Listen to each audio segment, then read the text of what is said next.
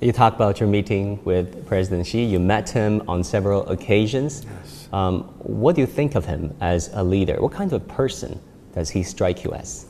I had a chance to meet President Xi Jinping many times in China and also on the sidelines of international events.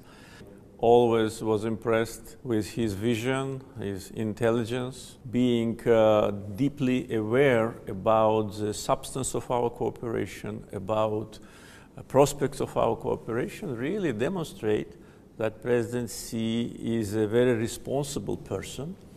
And that is the result, this resulted in the very successful foreign policy. And you know that year after year, the number of friends of China in the world is growing. And this is due to this wise policy.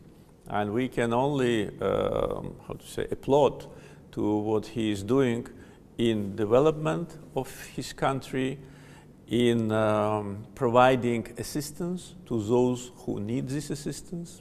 And this, I think, is one of the unique cases on global arena, especially now, when you just help countries which need help and which cannot get assistance on time and from other sources.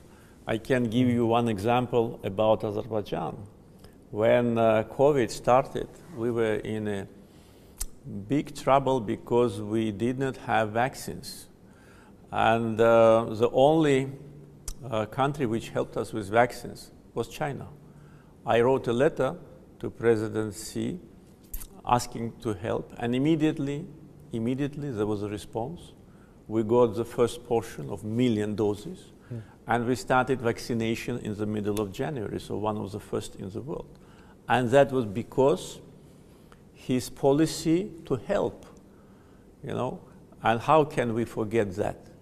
I had many meetings with President Xi Jinping, and as a person, he is very friendly, very respectful, very open, and really, I also, as a person, enjoy communicating with him.